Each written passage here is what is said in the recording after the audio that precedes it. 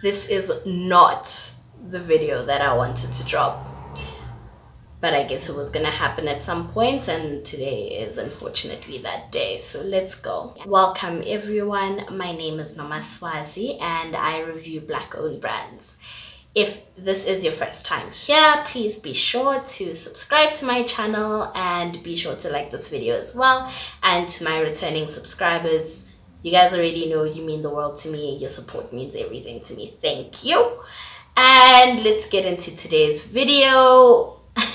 With today's video, I have to address the elephant in the room, is that there is no product. Why is there no product? Because I couldn't find it. So I was in two minds about making this video. It was, do I try again next week and try to make this video next week and then do another video today, or do I just talk about my experience thus far? And I decided, let's just talk about my experience thus far. And so for you guys, I'm sure you can see already in the title, the video was supposed to be about Boity'S signature, which is Boity'S cider. And I went to a ShopRite. I've gone to a ShopRite, or my aunt actually, because she went on my behalf, has gone to ShopRite twice and has not been able to find this product. And it costs money to go to a place and come back empty-handed, only to go again. And so I'm frustrated at this point, but I figured whenever that works out, we'll sort it out then. But onto the actual video. Boity'S, disclaimer first, I am a big fan. I am a fan of Boity'S. I like her activism. I like that she's a really outspoken celebrity. I don't want this video to be taken as just me just trying to create mess. That's not what it is at all, but this is my experience as a customer of her brand. And so I just want this to be taken as that this is my personal thoughts, my personal opinions, and this is what I have experienced so far with her brand. So Boity'S launched this officially on the 1st of April. So this is just before Easter weekend, which was a perfect time to actually announce this. But I do feel like it was rushed a little bit. Hold up, let me get a drink. Yeah, so my initial idea for this was I'm gonna get a panini and I'm gonna get a brutal and I'm gonna get an ice topaz so that we can actually just kind of compare, because that's kind of the market that she was targeting. But I can't do that. But in the meantime, I've got my Bernini. So this is the Bernini Classic. I prefer this to the Blush. Y'all might hate me. I'm not a big cider fan. Anyone that knows me knows this. Yeah, if you know my channel, then you know that I don't really like ciders. And so that's part of the reason why I just don't like the idea of having to run around CBD or run around Joburg looking for a product in 2021. There's no need, absolutely no need at all. So let's get into it. So she launched this on the 1st of April. I want to read out her tweet as to what the implications of how this tweet was worded, right? It says, make every occasion a #Boity'S signature occasion. Hurry up and grab your pack of Boity'S signature sparkling frizzante or the non-alcoholic version at all stores nationwide and make it a long weekend to remember. The implication of this tweet tells me that, number one, this product is available at all ShopRites, so I shouldn't have to run around looking for a specific ShopRite to buy this at. Second implication is that this is available immediately, right? It is now the 15th of April as I record this, and I can't find it at a ShopRite, right? So the first time I went to a Checkers store because I was hoping that Checkers might also have it.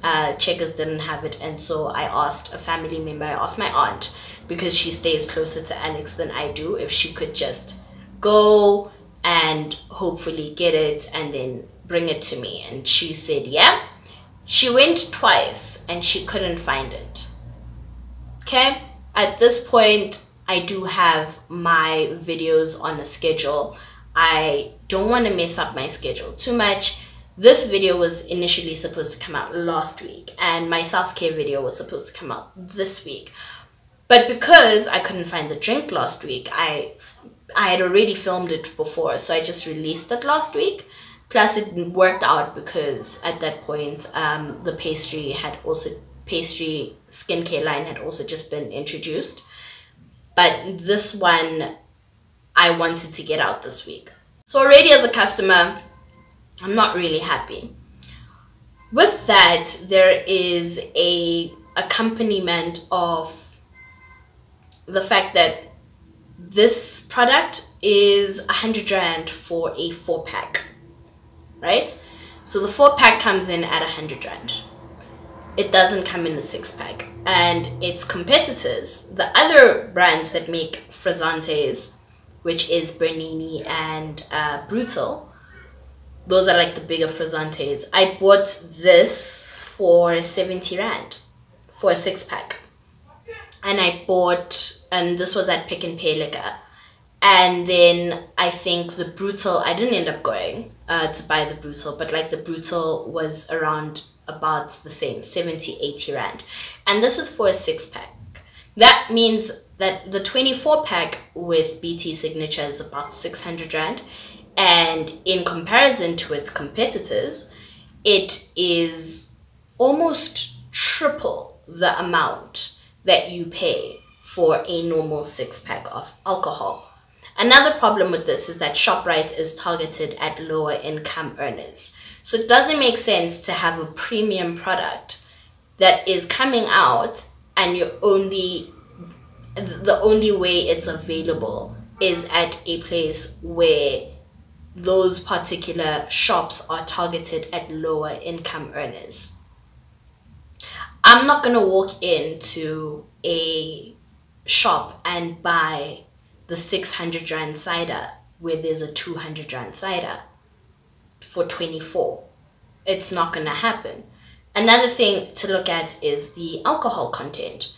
Boity'S Signature comes in at 4.5% alcohol. Bernini this one is the same, so 4.5%. So I'm paying triple, but I'm getting the same amount of alcohol percentage, but I'm getting less alcohol. Like, so if I buy the 6-pack versus a 4-pack, I'm losing 2 and I'm not getting that back in any way.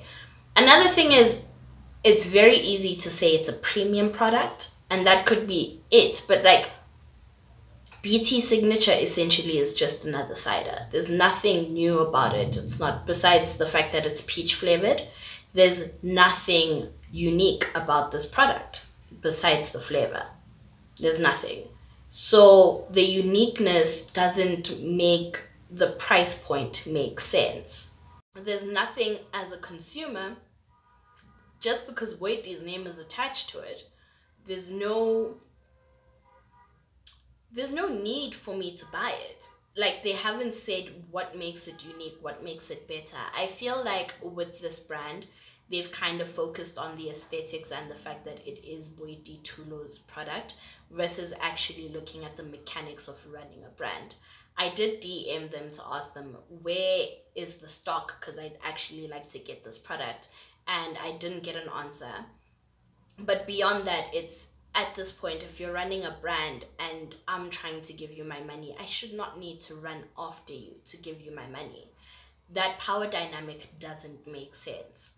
So I feel like there was a lot more focus on the launch and getting the pretty pictures and making sure that everything looks right. But in terms of the actual foresight for the brand, I don't see its sustainability.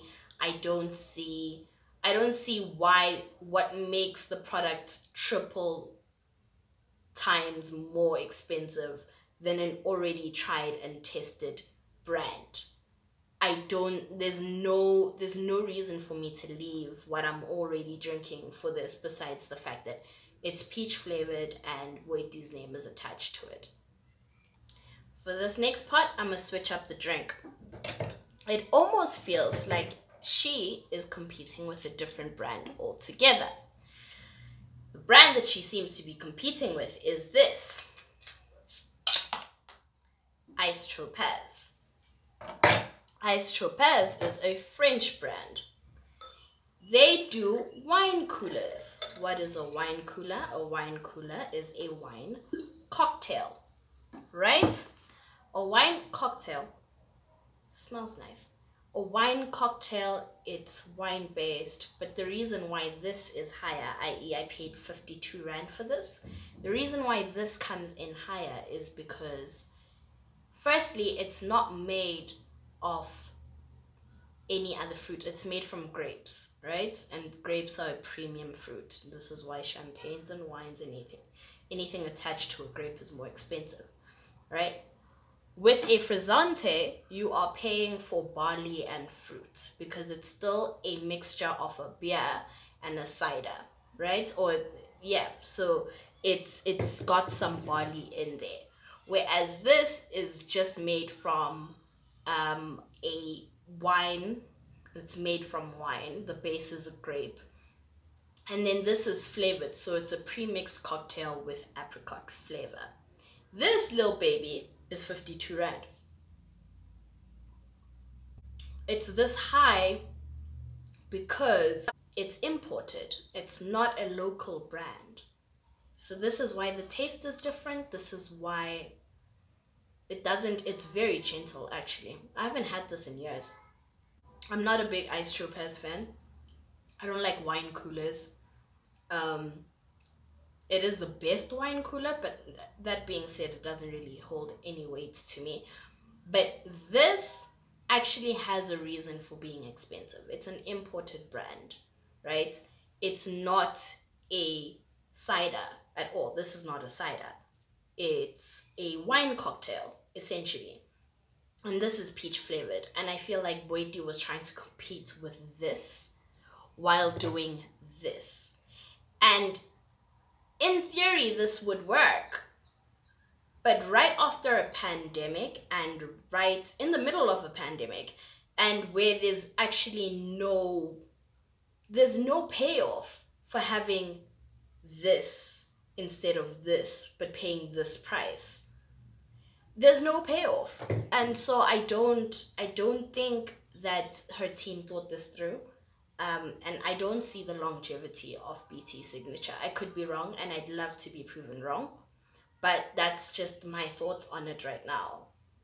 Oh, and for comparison's sake, this is 6.5% alcohol versus, again, paying $100 for a 4-pack to get 4.5% alcohol. And yeah, that's my thoughts on BT signature. I would still love to taste it, and eventually I think I will. But I really do feel like the marketing was not, and the foresight was not there when choosing and when going forward with this brand. And I hope they just go back to the drawing table and they work on certain things, the price point being one of them, and maybe even the size packaging, because I don't see the payoff for the customer in this, and that makes it unsustainable at this point. Yeah, in conclusion, the things that I wanted to rate this particular drink on would be price point in terms of how it relates to other brands in its category, and as a frizzante, those brands would be Bernini as well as Brutal. And in terms of that, just and in terms of that, it price point wise, I'd rather pay for a 6-pack and pay less from a brand that I already know what to expect versus taking a gamble, paying a lot more and not being sure of what I'm getting out of it. in terms of the packaging, if you guys have seen already the pictures of BT signature, it does look very similar to the similar concept design of a brutal or of a panini, so that's more close together. I guess in terms of its price point, it was trying to compete or be a love child of a wine cooler and a frizzante, and that would put that price point, or make that price point make a bit more sense. And in terms of that, then I guess it was going for the ice tropez market. But with that price, I'd rather you give me another version of ice tropez versus what you've given me. Was it ice tropez? I'm not sure. It's probably ice tropez. I don't drink this thing. I don't know. Apologies if I said it wrong. That being said, I really wanted to enjoy this. I really, and the fact that even with accessibility, that's an issue, because you're selling a premium product only at places that cater to lower income households. That makes it very difficult. Where's your clientele supposed to come and buy your product?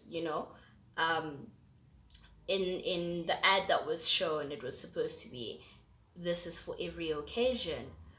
But if I can't get there, and if I can't get it because it's not available on the Checker 60 app, and there's so many limitations, and I get this for a startup, but if you're Boity'S, and from what I've seen, you are under the Crone family, or the Crone corporation, then Crone should have made sure that this deal makes sense money wise as well. I'm not sure how this got the green light the way it is. I think it's a great concept. We don't have like bringing different flavors of frizzantes. That's great. I think the only other thing we have is like what, the amber. I'm not sure what the Bernini amber flavor is. It might be peach. It might be. So if you're going, I think it is peach actually. So if you're going and you're competing with that, then that's great. But you can't compete with that and then outprice yourself out of the market. I don't think they understood who was supposed to buy this product. I don't think they understood the longevity of this, because now it seems like a bit of a cash grab, because I don't see how this will last 5, 10, 15 years if already on its initial day it's already outpriced itself out of the market. Plus, because you're part of the Crone organization, I would have actually preferred if you gave us this, because this is clearly what you were going for. Before filming this, I really did watch someone else review it, and they did say that the one thing about the BT signature cider is that it's very light, very easy on the palate. It should be served chilled and not mixed with ice, and it's got a very dainty flavor. Like, it's not strong, but it is apparent that it is peach. And if that's the case, then it's definitely what you were trying to give us here, because that's exactly how I'd actually say this tastes. Like, this tastes very, very dainty. The peach flavor comes through. It's not a great peach flavor, but it comes through. I'm not a big peach fan, so please don't kill me. I'm not dissing this. It's nice for the people that like it. But it's very light, very easy on the palate. You drink a lot more.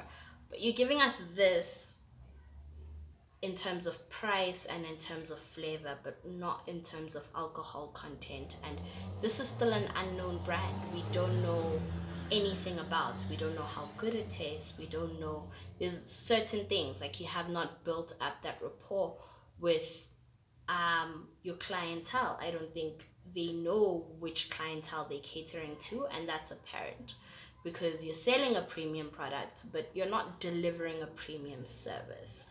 And I shouldn't, as a customer, have to run after the product itself. So I mean, that's all I can say really about this. Yeah,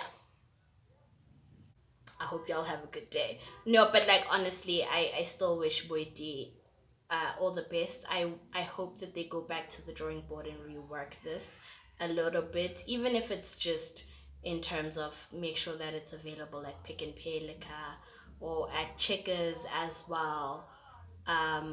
Something, at least let it be available online. Just accessibility would go a long way. Accessibility, marketability, probably relook at that a little bit and have a look at your price points as well, because you're outpricing yourself out of the market. um yeah, that's all I have to say. But anyway, guys, please let me know if you have tried it. Let me know what it tastes like. I'd really actually love to know. And let me know if you actually want to see a video of me still reviewing the actual product without the politics aside. If that's it, then I'd love to give that to you. But anyway, thank you. And if you're still here, please do subscribe and like the video and share. I don't always rant, I promise. And we're nice here. Thank you so much and have a great day. Bye.